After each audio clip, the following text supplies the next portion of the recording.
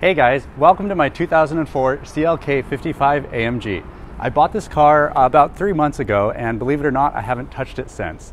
The previous owner, he didn't touch it in quite a while either, so it looks pretty dirty. There's a lot of things that we need to do to it, and in this series we're going to be going over everything from start to finish.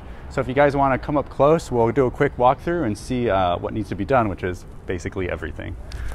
So let's take a look real quick. This is a 2004, like I said, CLK 55 AMG. Now it is the AMG version of this car, which means that it has a special, it's a special, I guess, race model. It's a little more tuned to go fast. It has a large engine.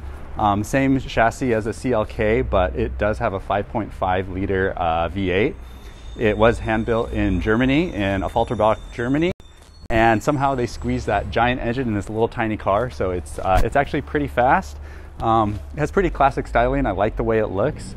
It just has a lot of dirt on it. So let's take a look real quick.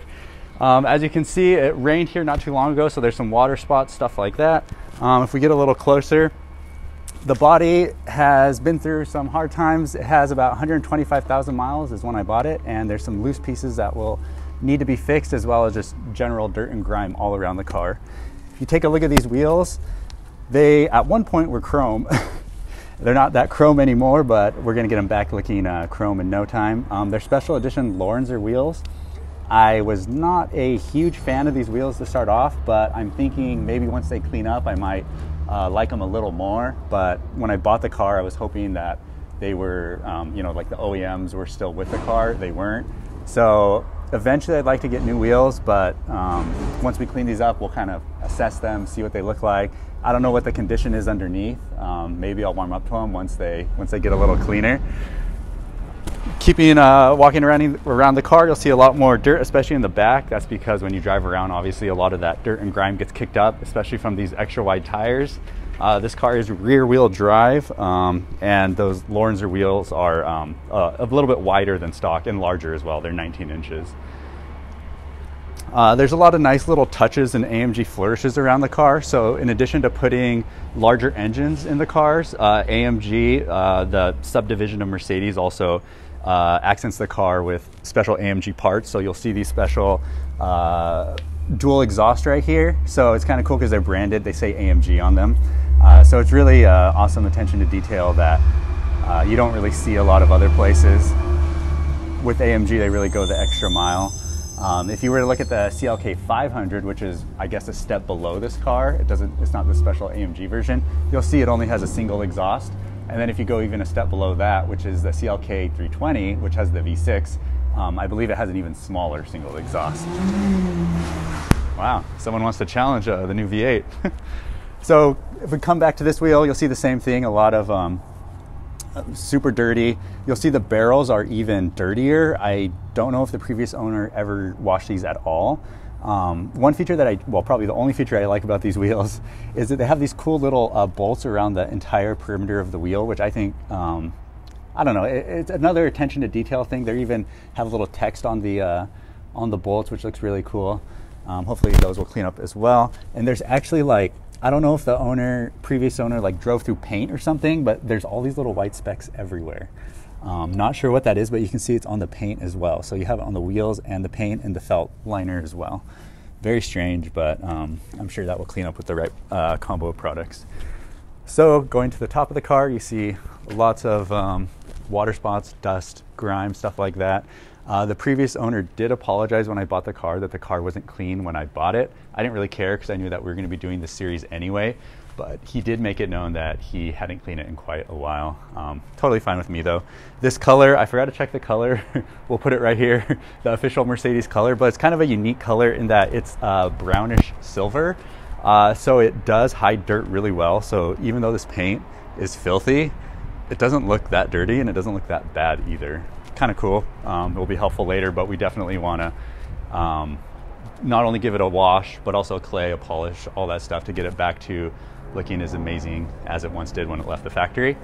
Coming back to the front of the car, more of the same. I'm surprised these headlights still look really good. I would have think they would have faded by now, but for some reason they still look great. So they're not going to need very much work there. You'll see some little black specks around here. Not sure what those are. Oh, it's all over here too. but those should come off with a thorough wash, what we're about to do. So as you guys can tell, there's nothing drastic about this car that's like super terrible. It's not a salvage title. It doesn't deserve to go to the junkyard. It's a very deserving car of a full detail and polish. There's just a lot of little stuff, a lot of built up stuff. I think once we do like a big, kind of like a big full A to Z detail, then we just maintain it from then on out, and it should be a really great car. Just to kind of go over my favorite things about the car before we get started, just so you guys can have some logic as to why I bought this car. I'm coming from a 2013 Scion FRS, which is a great car, but it's a very specific car. It's a very great car at certain things.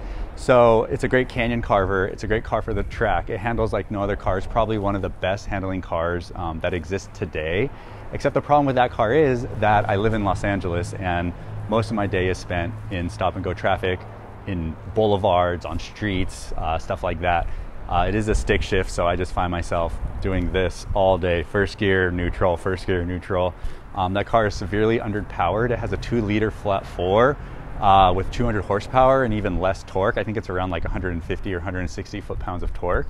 So that thing is not fast. I don't know how else to say it. It's not fast. So for just everyday driving, I wanted something that had a little more torque, a little more power, a little more fun in the straight lines, more comfortable, you know, more luxurious, has more creature comforts, and this car fit the bill perfectly. I didn't want to break the bank. Also, I wanted something that was affordable. I wanted something German. I've never had a German car before, but ever since I was a kid, German cars have always been my favorite, German and Italian cars. Italian cars are a little bit harder to come by at this price point though, at least good ones. So I settled on this car, which is a great option because there's many things that I love about it. So if I were to count down my top 3 things about this car that I love, obviously the engine. Basically the engine is the heart of any AMG car. The M113K, actually sorry, the M113 engine, it's not the M113K, that's the supercharged one which you find in this car's older brothers. This one just has the regular naturally aspirated M113. That engine is a true work of art. It has about 362 horsepower and I believe around 400 foot-pounds of torque. So it's quite fast even for being, you know, a 2004 model. It's loads faster than the FRS. It's a lot of fun to drive, a real joy to drive. It's great around these, you know, these straight roads around here in Los Angeles. So that's probably the first thing that I love. The second thing I love is this pillarless design. So as you guys can see, it does not have a B pillar right here. So typical cars, they'll have an A pillar right here, they'll have a B pillar right here, and a C pillar right here.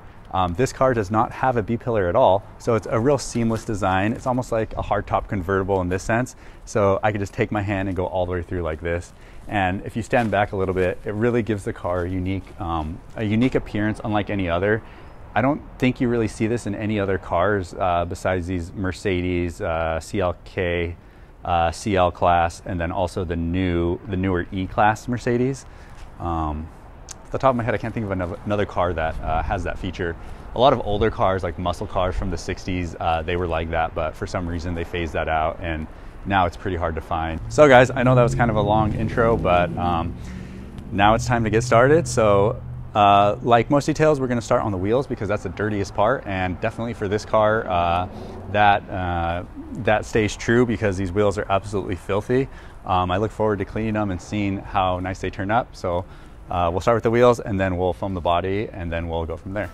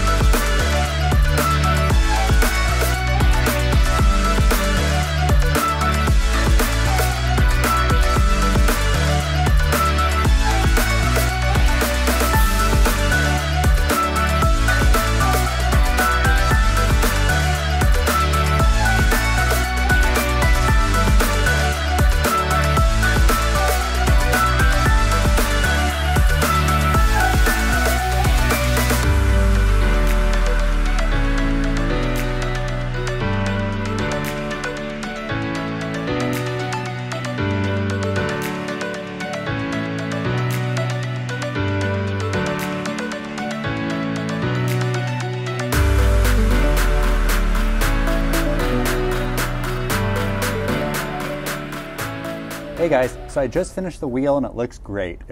Just a regular cleaning really brought back a lot of the shine, and I think that some heavy metal polish is really going to do wonders to really bring out the shine even more on these wheels. I like them better already. Who knows, maybe we'll keep them. While I'm down here, I just wanted to give you guys a little pro tip about brushes. So the two brushes I use today are this flag tip brush and then this stiff brush right here.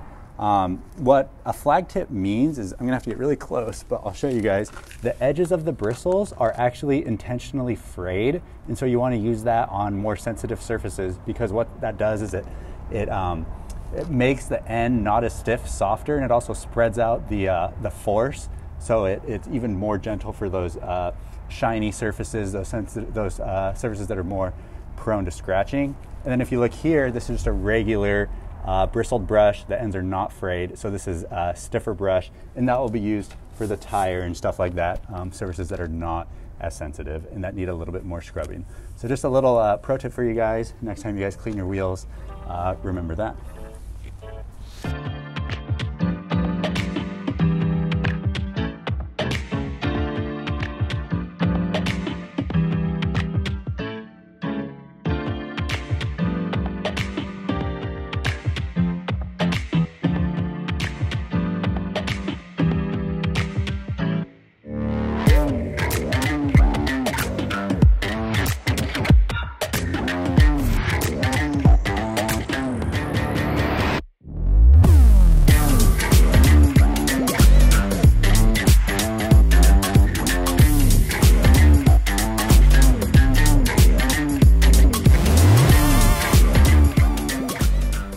All right guys, so now that my wheels are nice and clean, we're gonna move on to my favorite part of the wash, which is the foaming part. Now, this car hasn't been foamed or washed in a very long time, so we're gonna take utmost precaution when we proceed to this step. What that means is we're gonna be rinsing it real fast to get all the major dirt and debris off the car to minimize the chance of swirls and scratches. And then we're gonna be foaming it once, just as almost like a pre-foam, rinsing it off, foaming it again, and then going to scrubbing the car. So let's get to it.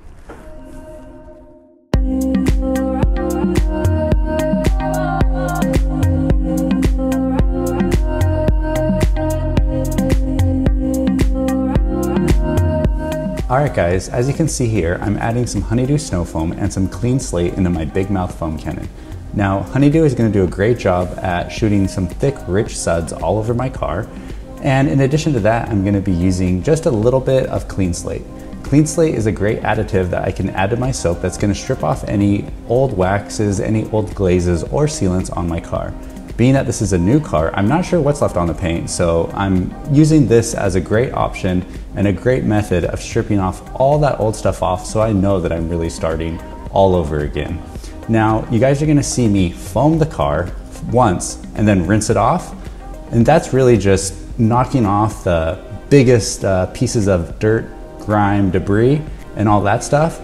And then I'm gonna foam it a second time, and only once I'm done foaming it a second time, am I actually gonna go in with my wash mitt and really scrub the surface.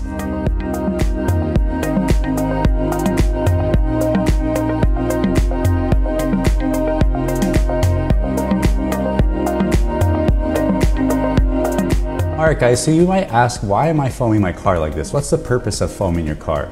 Well, what it's gonna do is it's actually gonna encapsulate all those little particles of dirt, debris, and pollution inside the bubbles of the foam and make the surface super slippery, which means that I could rub my wash mitt over the surface without having to worry about scratching or swirling my paint.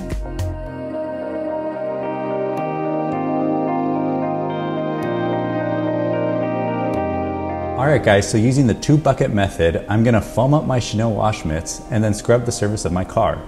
As you guys can see, I'm using straight lines, which is going to be the safest and best way to clean my car without installing any swirls and scratches. As you guys notice, I'm going to be cleaning my car from top down, and that's to work most efficiently and not waste any soap and just make the job a lot easier. If I don't do that, then I'm going to be cleaning the bottom of my car first, and then cleaning the top part of my car, which is gonna make all the clean surface on the bottom get dirty again.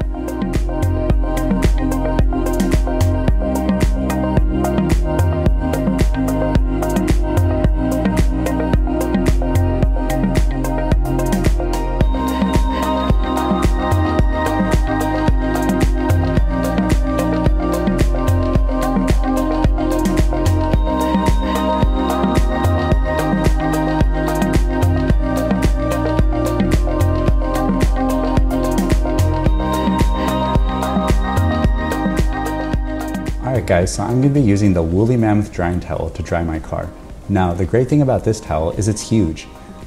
It's huge, it's extra soft, and it holds up to a gallon of water, which means that I'm going to be able to dry my car in as little as time as possible. As you guys can see, I start at the top and then work my way down the car to dry it in as little bit amount of time as possible.